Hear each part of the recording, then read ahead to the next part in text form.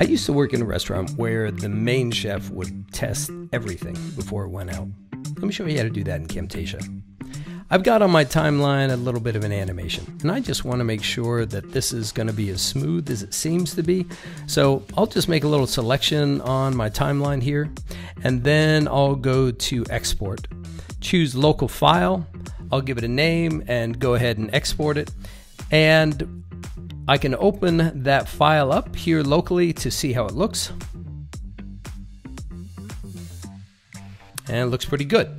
So if I'm happy with that, then I can go back over to Camtasia, and by double clicking here in the playhead, it removes the selection, and now I can go and export the whole video.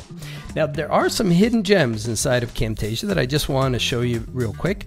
Not only can you produce to an MP4 or a QuickTime movie or an animated GIF, but within your normal MP4, you've got tons of options, including dimensions, codecs, streaming capabilities, etc.